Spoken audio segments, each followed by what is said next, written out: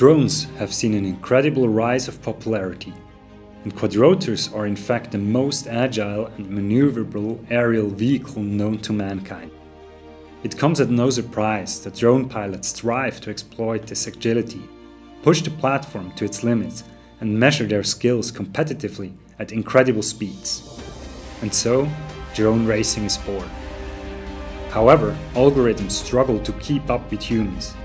Even though we can model drones very well, formulating time-optimal flight through multiple waypoints has remained a mostly unsolved problem.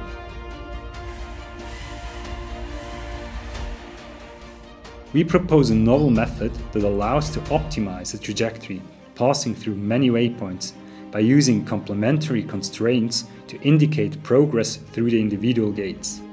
The computed trajectories are benchmarked against two expert human drone racing pilots.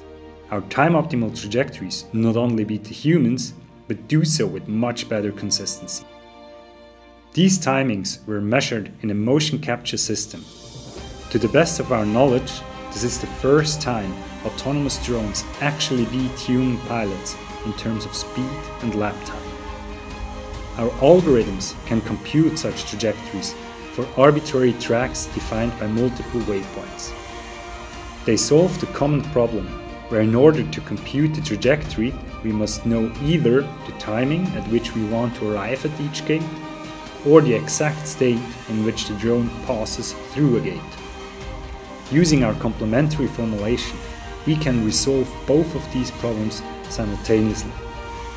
Not only can we beat human pilots, but time-optimal task execution allows us to make full use of the available flight time, potentially leading to a large efficiency improvement for industrial applications.